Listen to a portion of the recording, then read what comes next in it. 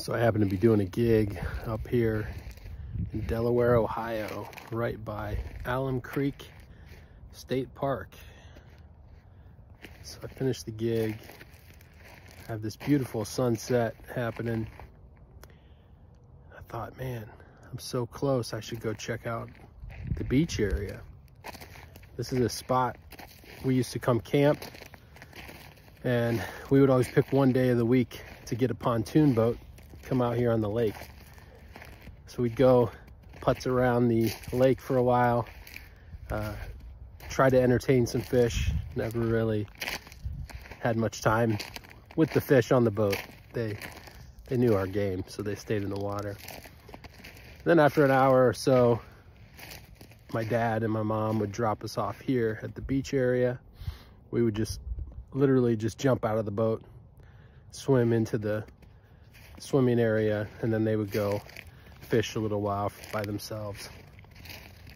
I remember, I think, trying to teach my nephew some swimming lessons right here. He was a pretty good swimmer anyway. He didn't need much help. And then I think I was trying to train for like a mini triathlon. So I would just go back and forth, trying to get as much swimming in as I could. And it's crazy that even though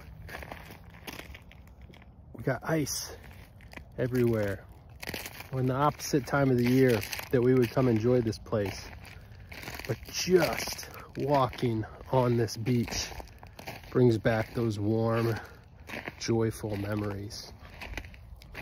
And being triggered is a word that we use so often to describe negative feelings, negative emotions, reminders of negative times.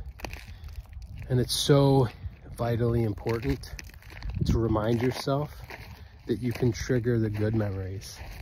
You can trigger the reminders that you were loved. You can trigger the warm memories of family and friends. Just use a song, a scent, a taste, a location. No matter what you're going through, trigger the love, trigger the good memories, because they're there. And more importantly,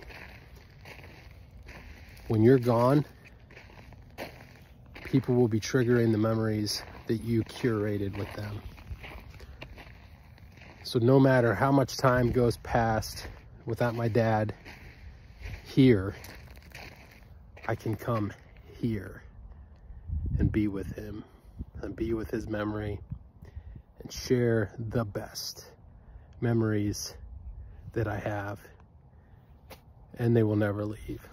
So keep that in mind, that one day of your life might be replayed over and over for someone else's lifetime.